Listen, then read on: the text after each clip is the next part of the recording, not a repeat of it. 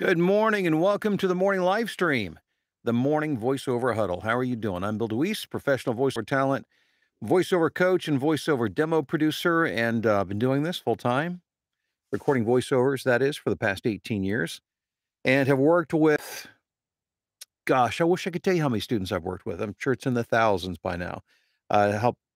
Helping them to build their own successful voiceover business. And so glad you're here this morning. This is just a time to get together to talk voiceover, share a tip, trick, a strategy.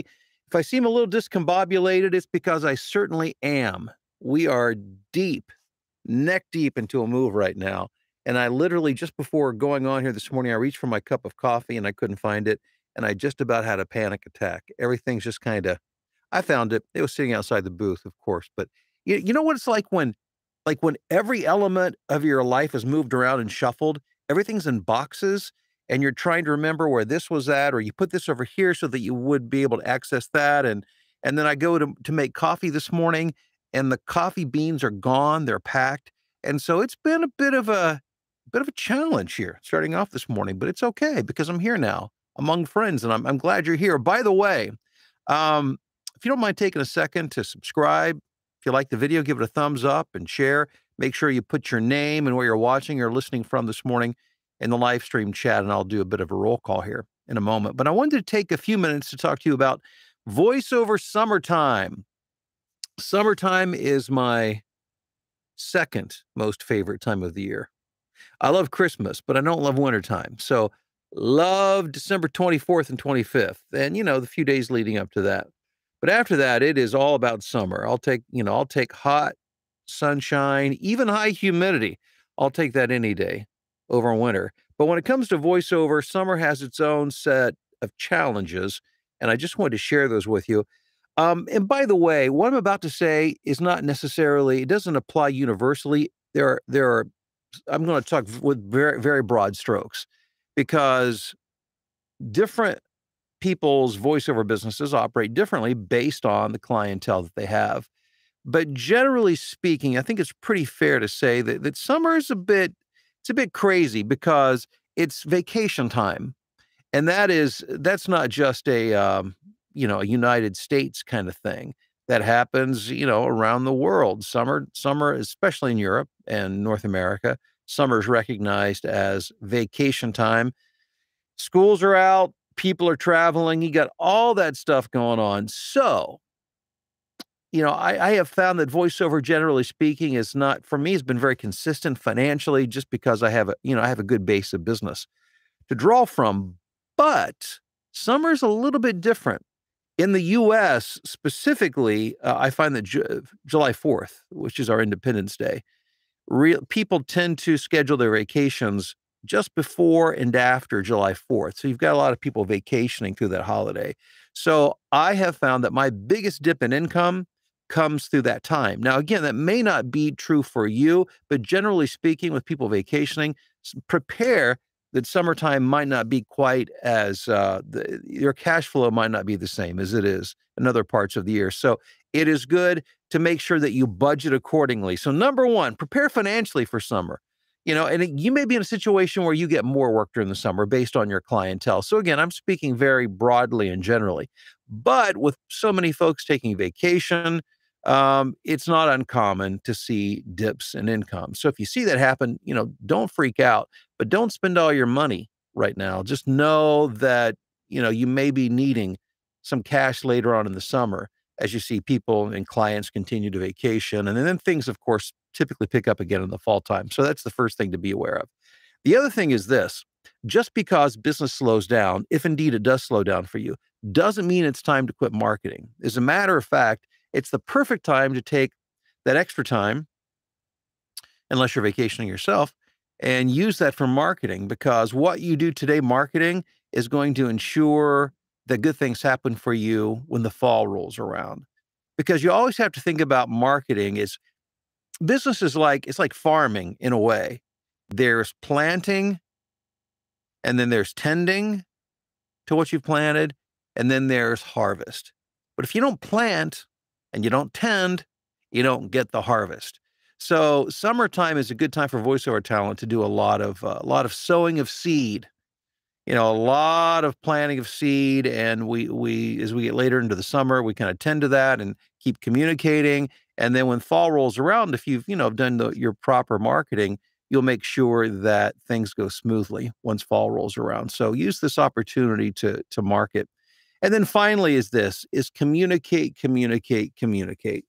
Because not only do voiceover clients take vacations during the summer, voiceover talent take vacations, as you should. And when that happens, the big thing is this: communicate with your clients and let them know what's going on. If you're on a voice talent roster, make sure you communicate to that roster and let them know that you won't be available during those days. If you have other clients that need you on a regular basis, well, as a matter of fact, any clients that you have, I would send an email out several weeks, maybe a month before you take time off, and then a couple of reminders leading up to it, letting them know that you will be gone during that time, but you'll be glad to help them prior to that and as soon as you return to your studio. I also find it's a good opportunity to market. So what I will often do is when I'm sending out these emails to my clients to let them know my schedule, I also include my prospects, people who have never hired me. Why in the world would I do that? It does two things. Number one, it reminds them that I exist. So once again, it puts, Bill DeWeese pops back up on the radar.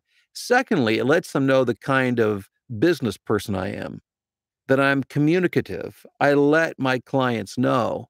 I give them the courtesy of a heads up and that I'm willing to bend over backwards to work with them to make sure they get their stuff done before I leave on vacation. So it's a good way to remind them that you exist and to let them know again that you're a quality business person, a quality voiceover talent who's going to make them happy that they hired you. So again, it's some of the unique challenges of voiceover in the summertime, but it also opens up some marketing opportunities. So make sure that you take advantage of those. All right, let's take a second. Let me get some more coffee here. I need some more caffeine. By the way, as I mentioned, we're moving back to Illinois, in case you didn't hear me talk about in the previous days, and my reference this morning, that's what I'm talking about. We are literally leaving tomorrow. And so our house is it's full of boxes. It is just full of boxes.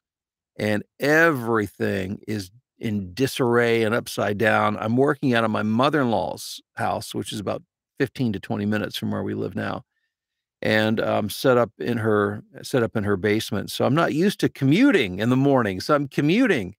And so that's a whole other set of challenges, making sure I've got all the stuff with me because and when you're at home, everything's at home. But when you're not at home, you got to make sure you got your stuff with you. And thankfully, I haven't forgotten to bring my coffee mug with me, which is a good thing. So anyhow, let's see what we got going on the stream. We've got Greg in Asheville. We've got Kevin in Duxbury, Massachusetts. Awesome. We've got Steve in Stansted, UK. Jay in Massachusetts. John in Rhinebeck, New York. Corey in Wisconsin. Jim, Kirk in Lincoln, Nebraska. All right, Dave in New York City. How you doing? Dr. Bob, how's it going in Clearwater? Phil in Tokyo. Rusty in Michigan. Dan in Michigan. Patrick in Maryland. Aaron in Columbia, Missouri. Wayne in the Olympic Mountains. Christopher Meglin. Teacher Meglin here in Durham, North Carolina.